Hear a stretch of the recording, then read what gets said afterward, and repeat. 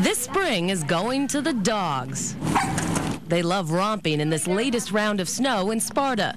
Their owner also doesn't mind another storm. I think it's just so visually beautiful. It's just so much prettier than icky rain. The snow is falling in big, fluffy flakes, leaving a couple of inches here on the ground. It's creating quite a picture of winter bliss, except we're already almost 2 weeks into spring. And after 4 storms since the start of the season, the gutters are full and people around here have gotten their fill.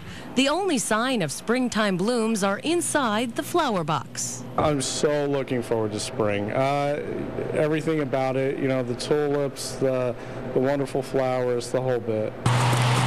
Bob Crete knocked a layer of snow off pansies outside his business Mohawk Gardens, where the sign ironically reads spring in progress. Crete says this is the worst winter he can remember. We had cold and snow, and we deserved a better winter than that from the summer that we had last year.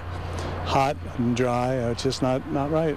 It's also not the right time for ice cream. Since George Kalitis opened his store last month, he's only seen one nice day last Friday. Any sales on Friday? Yes, not bad sale. It's good. But not today? No, not today. I don't think so. Today. Not one? Not one yet. Not one yet. Perhaps this is winter's final joke on us on this April Fool's Day after a season that never seems to end. In Sparta, New Jersey, Wendy Gillette, CBS 2 News.